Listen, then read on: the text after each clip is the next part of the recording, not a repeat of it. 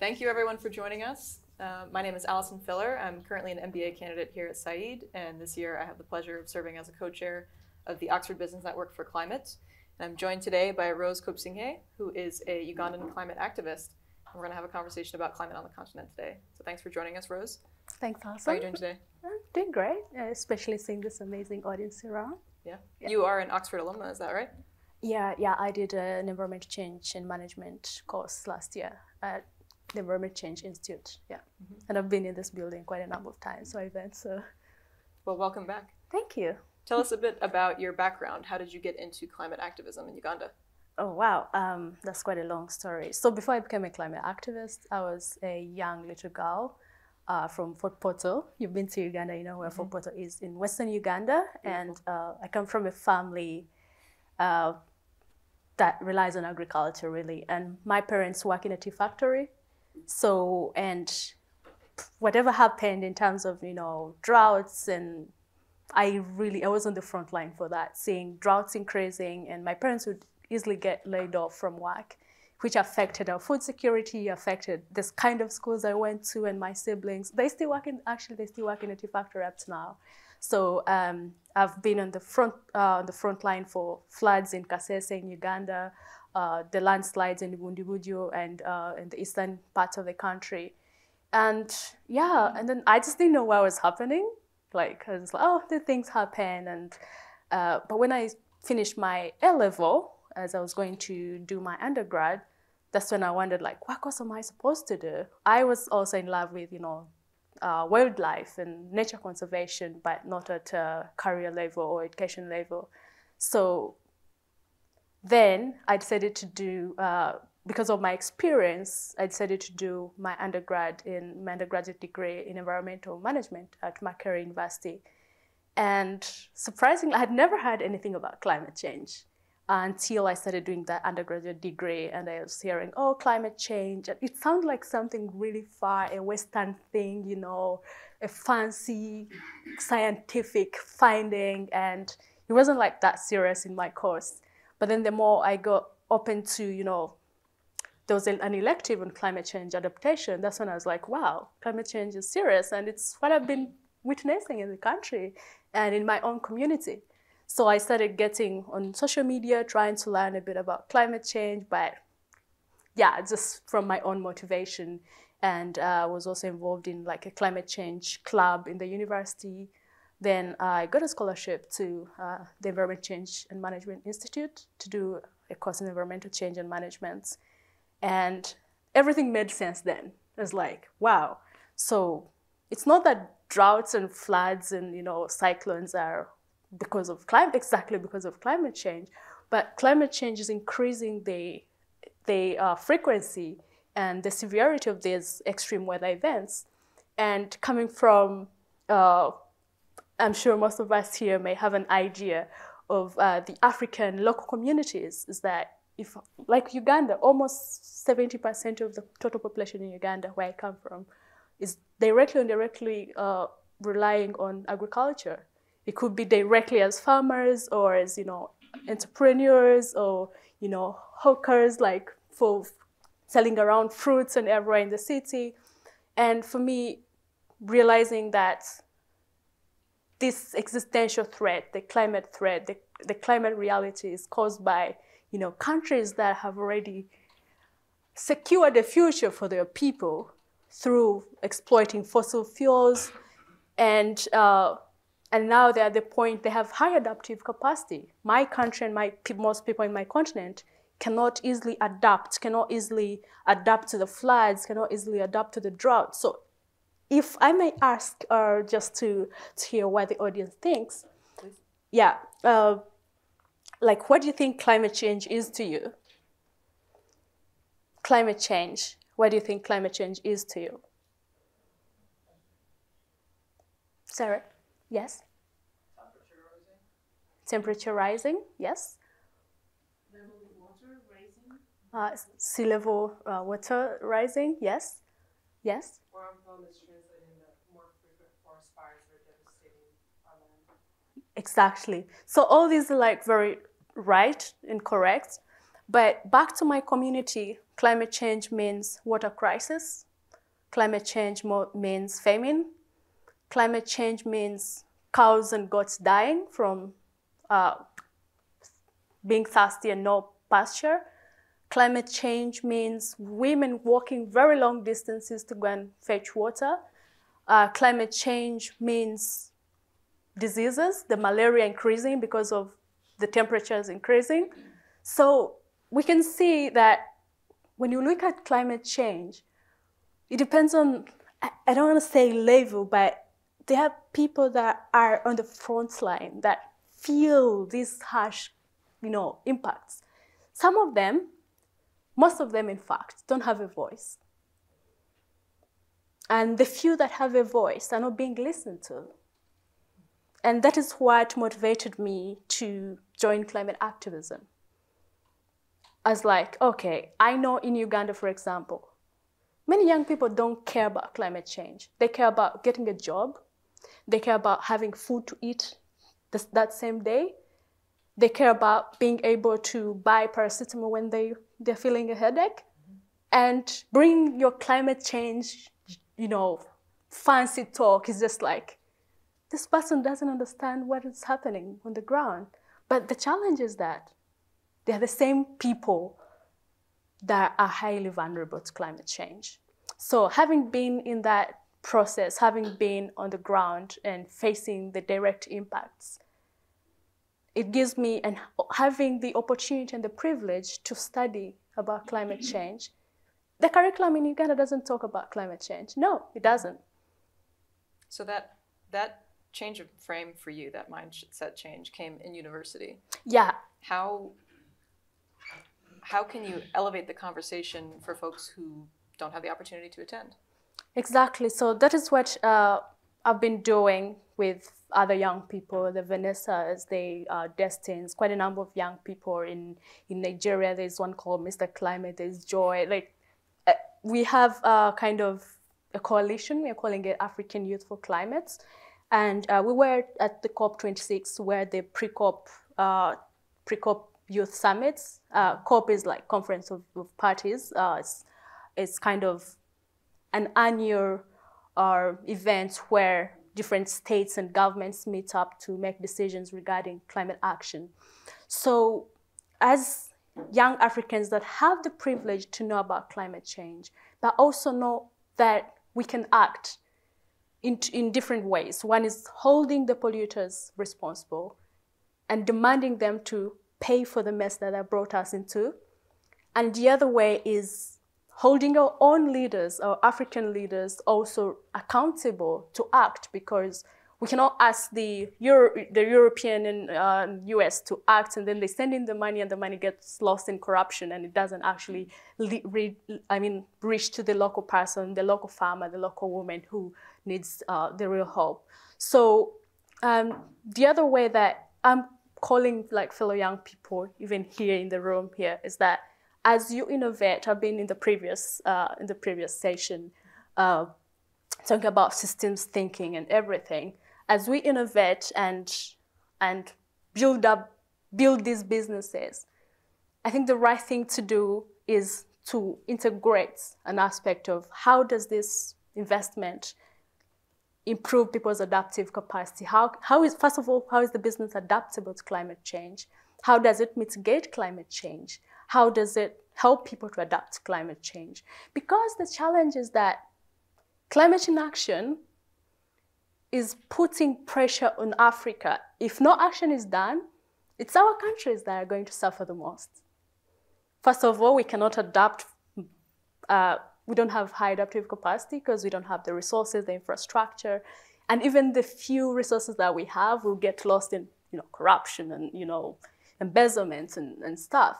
So that is why it's quite tricky, but it also brings an opportunity for the young, enthusiastic people that have the privilege to know about climate change to spread the information and bridge this information gap, because the local farmer in Uganda doesn't have the opportunity to go and negotiate in COP26. Mm-hmm. And building on that, about your experience at COP in Glasgow, tell us about the youth engagement at that event and your efforts to hold leaders accountable? Yeah, that was a crazy time. So we're there. There were a lot of strikes, and we first hoped that, and we're told that COP26 was going to be the most inclusive, COP ever by the UK government, which was the host. And we were like, okay, we shall see, because Boris would come in like, the youth, you're gonna be the leaders. Reaching in Glasgow, it was in Glasgow, and they're like, well, yeah, you can stay here in the pavilion because this is really high level. And they did a little bit of cherry picking, take a few 1, 2 up there. And they're like, yeah, we gave you the platform. We hear you.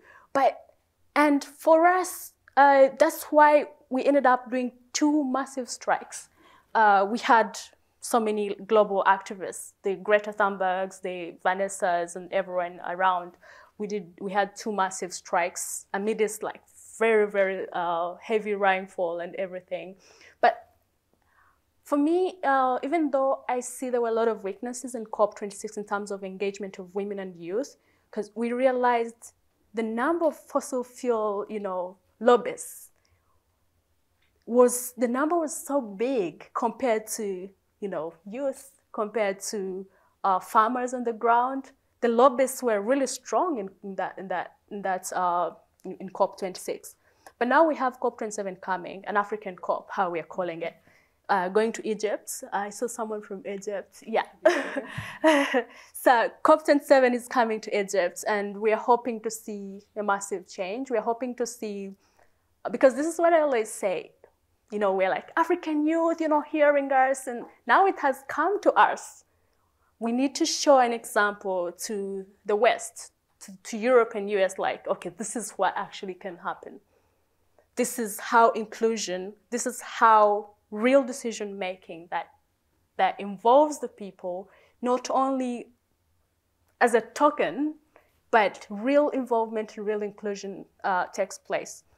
But again, with COP26, there was a lot of young people, and I think what I learned from that is how can young people use the little opportunities that we receive to actually make them bigger and stop maybe over crying, I would say.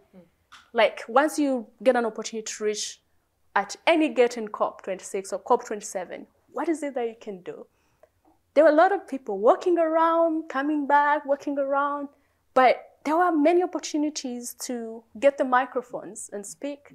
There were many opportunities to go to the pavilions and ask, like, we're organizing a youth event. Minister so-and-so, are you coming in? If you're not, we move to the next one. So, because there were quite a number of people that were supportive in terms of like having the youth voices in there, it's only, the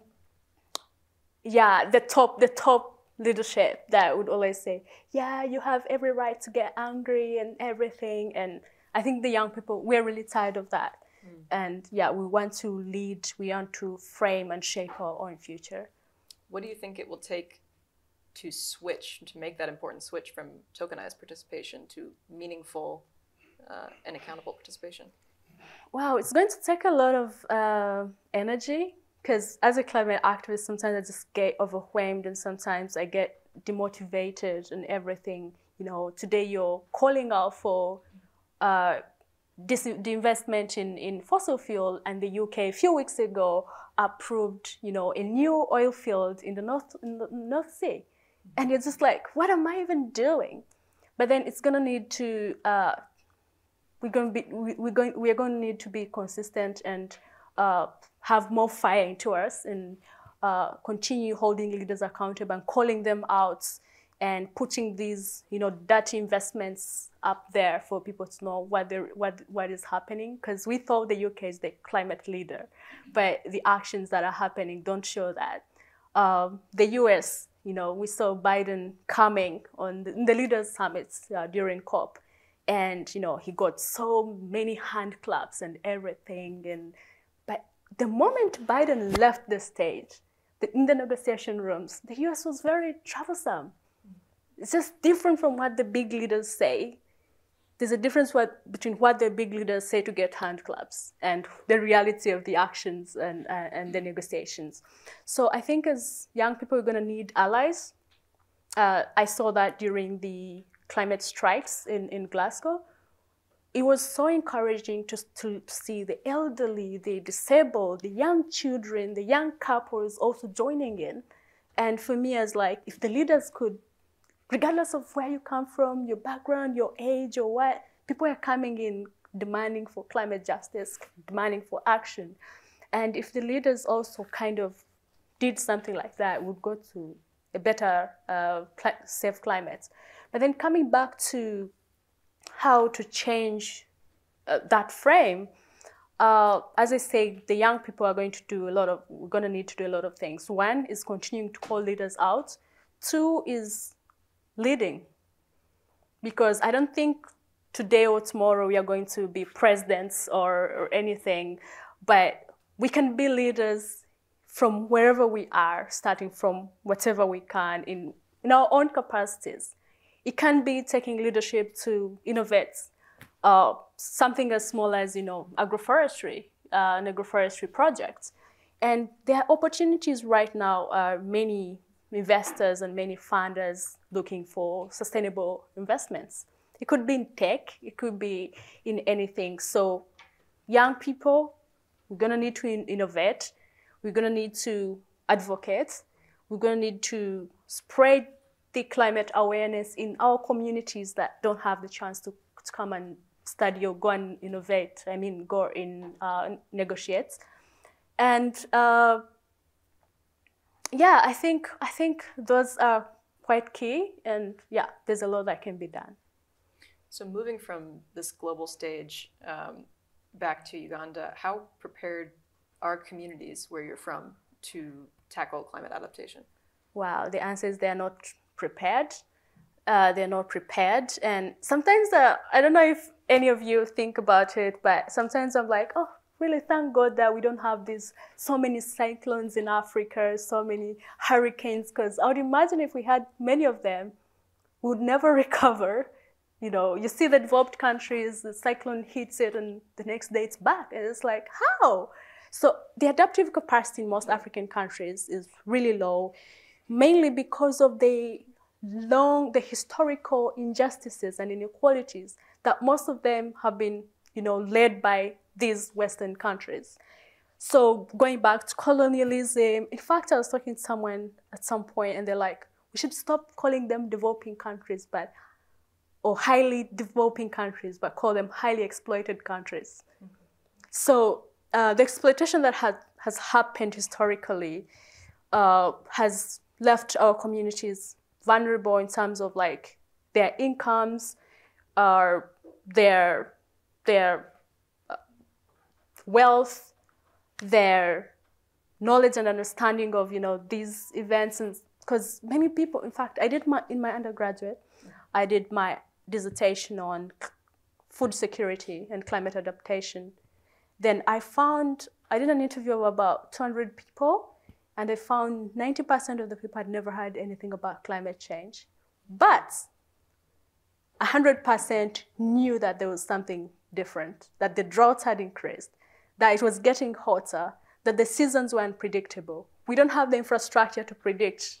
It's gonna, like today, I was checked on the weather, like, oh, it's gonna rain at this time. That doesn't happen back home because there's not enough infrastructure to do that. So people had their knowledge, their traditional knowledge of knowing the season starts at the beginning of March. That's when we plant. The rain will start on the 15th, and it always happened.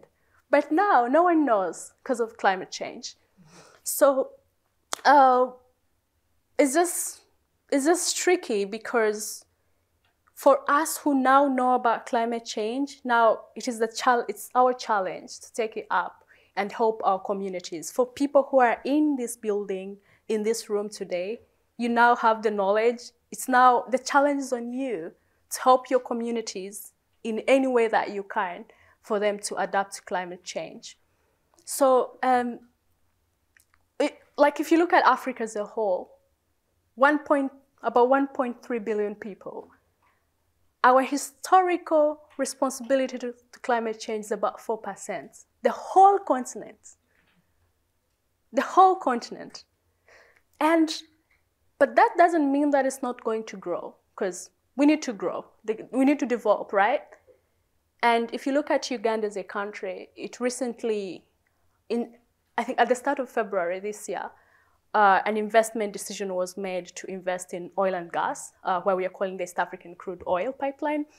And you see there are these climate agreements and climate ambitions. But again, Africa, we need electricity. We do need electricity. We need energy, we need power, we need light, we need energy for cooking and everything. But how can we develop in a way that is in line with the climate targets? But the challenge is most African countries, they aspire to be like Europe. They aspire to be like, US. And they're taking the same development pathways of relying on fossil fuels because they have no leader to see like, well, this country developed relying on renewable energy and they managed to maybe develop faster. That is not there. But what is our role as young people? Do we really think relying on fossil fuels and going against the climate targets, because we have very few years to sort this climate issue? Do we think that is the right development that we need? And can we influence our leaders to take a more sustainable development pathway? So that is the questions that we need to think about. And that is what each one of you should be thinking about in terms of your contribution to a safer climate. And with regard to that balance between electrification and economic development, as you said, and environmental limits, do you hear much from youth activists about efforts to include more renewable energy sources in that transition? The truth is, no. I mean, the challenge with climate activism is that people choose what they think they're good at. Someone may be good at calling out leaders and telling them very hard words, and someone may choose to just work at the local level.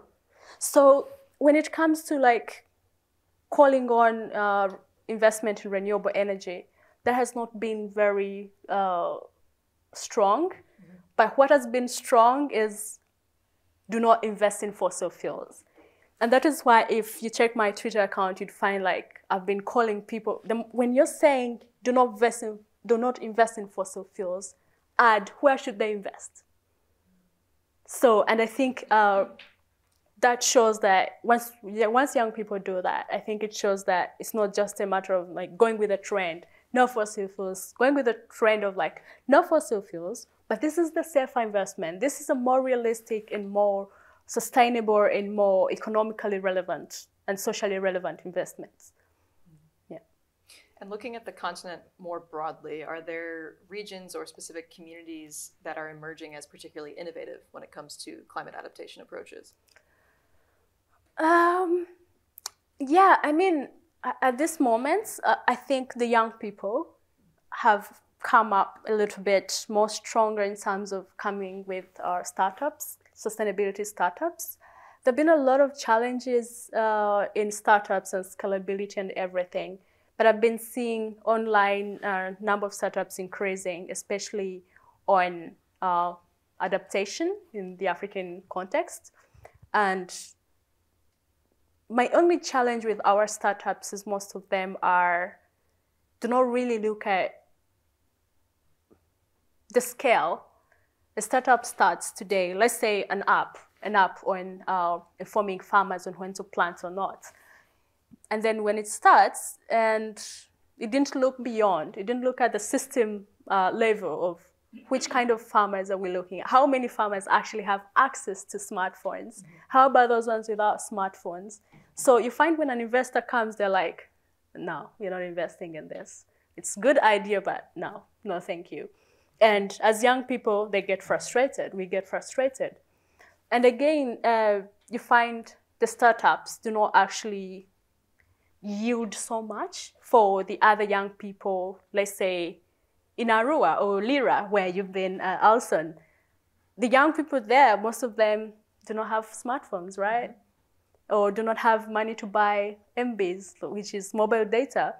So I think we need to go and think beyond just easy things. And of course, there are easy things that work out. I have a friend, he has started an initiative called People and Nature Initiative. You could look on it online. People and Nature Initiative. It's just simple, just educating kids in school about climate change and planting trees. Okay, that is simple, and it has impacts at local and, of course, international level.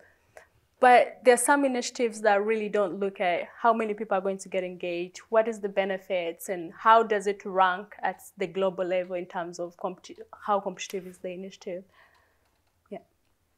So in 10 or 20 years, what would success look like for you in terms of climate activism on the continent? Yeah, I think success to me would, first of all, look like having the whole population aware of the climate emergency, because we're struggling even with our leaders, our presidents. Like the president of Uganda recently, when he has started speaking a bit about climate change and renewable energy, and but whenever he's talking about renewable energy, he's saying, "Oh, we shall not abide by the Western climate goals." Well, he's right, because we're seeing the Western countries have climate targets, but like less than the net zero targets. But when you look at the strategies out there, they don't meet the net zero targets. And when you see the decisions that they're making, they don't match with the net zero targets. But in Africa, I don't know if there's anyone from Gambia. The Gambia has been one of like the key African climate leaders in terms of like the Paris Agreement targets and what they're doing on the ground in terms of investment in renewable energy. Like Africa has immense potential for renewable energy, especially solar. But like Uganda, I don't even imagine every day we see sunlight. Every day we see sunlight. And I'm just like, but we're not investing in solar energy. So is that a key area? Is that a key opportunity for investment? Yeah, it is a very key opportunity. It's just that there's just a few structural things that need to, because sometimes the investment environment or investment climate matters, because in Uganda, no private investor can decide to, let's say, lay down a mini grid and connect it to the main grid or somehow distribute electricity to the village. That's not possible because of the policies in the country. So, and that is why I would want to say from the previous discussion on systems thinking and everything, I think the leaders still have strong influence on what happens in the country. And, but again, it's the young people, we have the power to change what is happening in the country to go in a way that we want our future to be like. So, like, if all people know about climate change, then that is one step. But there's a step on what do they do then if they know about climate change. So like a decade ago, in one of the COPs, there's an agreement for the developed countries, the polluters, the emitters, to commit $100 billion to help developing countries to adapt and mitigate climate change. A decade later, that has not yet happened. And for the developing countries, they go back and they're like, is climate change something like a joke? People are taking as a joke. But the thing is that they know it's not a joke, because we know it is happening, and we are at the front line. We see the floods, the landslides. Like when I was growing up, and you know, I don't know if you know Kasese, but we used to have floods at least once in 3 years, once in 5 years. But right now, every year, we are assured of floods at least 2 times. And whenever they come, tens of people die, hundreds are displaced, and like the frequency, the magnitude and severity, they're just increasing. And we just know, like, wow, that's the climate. It's the climate that is changing. So, so once we demand the polluters to pay for the mess through the climate finance that they promise, and I think our demand is that there shouldn't be loans, because our African countries are already overwhelmed with debt burden. For example, in Uganda, I think people have been making memes saying that one day the creditors will just decide to take all of us because the debt burden is just really high. But you see what these developed countries are doing. The developed countries is that they're like, yeah, we'll give you 100 billion, but they are loans. Most of them are loans. But that's not fair and that's not justice because they led us to the problem. And now they're increasing the debt burden on African countries. It's last week when the IPCC reports, is it even this week? The IPCC reports on vulnerability came out. And again, Africa as a continent was out there showing how, especially East Africa and East Africa and West Africa being the most vulnerable, especially the sub-Saharan African countries being highly vulnerable, mainly because of the lack of resources, mainly because of poverty. Because when you look at Kasese, where the floods happen, no, the rich people don't settle there. Because it's clearly known it's a flood-prone area. Why? Because the temperatures are rising, and it's close to a mountain, a glaciated mountain. And once the temperatures are rising globally, the glaciers are receding, the glaciers are melting, and they flood out of the rivers. So this is a flood-prone zone. It's only the poor people that can't afford fancy land in a secure, flood-secure area that settle there. So that is why the climate crisis is not just climate crisis. It's a social crisis, a public health crisis, a food security crisis, a water crisis. And it increases the injustices that are already happening in the world. The gap between the developed and developing world is increasing. And I think, as I'd already mentioned, is that as young Africans, we have a number of ways that we can work to help our communities to adapt is calling the polluters to pay, calling our leaders to act, because if they don't act, if no one acts on climate change, again, it's our communities to suffer, but also innovating or helping those ones who can innovate to innovate and act on climate change.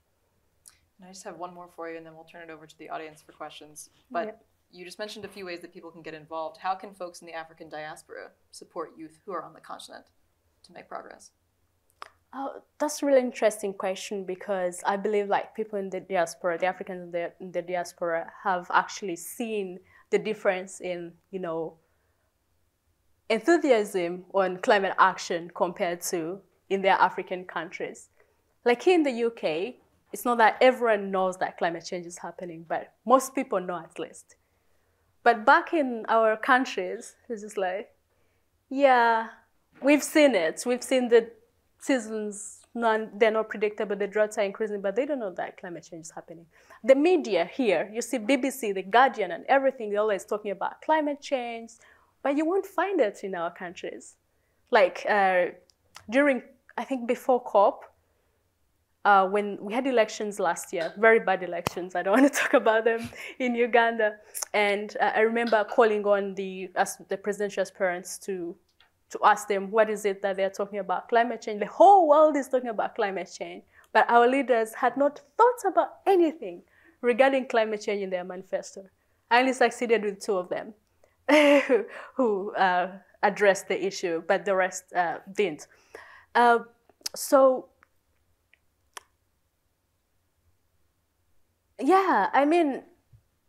Would it be calling on those leaders, calling on presidential hopefuls? Would it be helping to raise awareness more? That's what I was thinking, that the diaspora have the power to first of all, most Africans in diaspora love home very much, and they want to invest home. So the kind of investments they do, the kind of investments they support back home matter.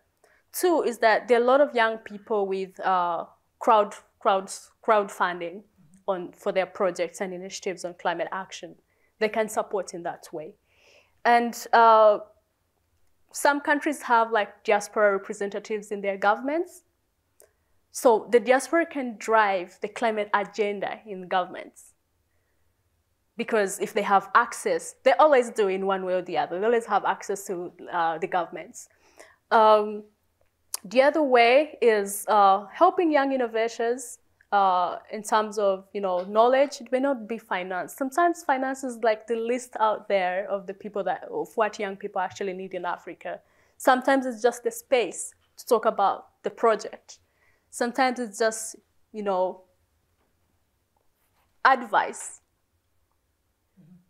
Because of your experience on investments in the UK, let's say on wind power or renewable energy, just having, because these initiatives are online for young people, these innovations, sustainability innovations are online, just providing your inputs as someone who has had the experience of being in Africa, knowing the investment opportunity there and the way initiatives are, but also being in another country where things are different, and seeing where context, of course, context matters. So seeing what works, what could work in Africa and something like that.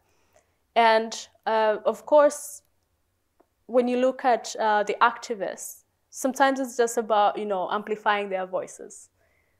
If there's an African activist or an activist from another, let's say an island, a small island state developing country, which are really vulnerable, highly vulnerable to climate change. It's just amplifying their voices. Even just tweeting, retweeting what the message that they have shared can be of great impact that you cannot even measure. I think we are definitely over time at this point, but thank you for the wonderful conversation, and thank you so much, Rose, for joining us. Let's give her a big round of applause.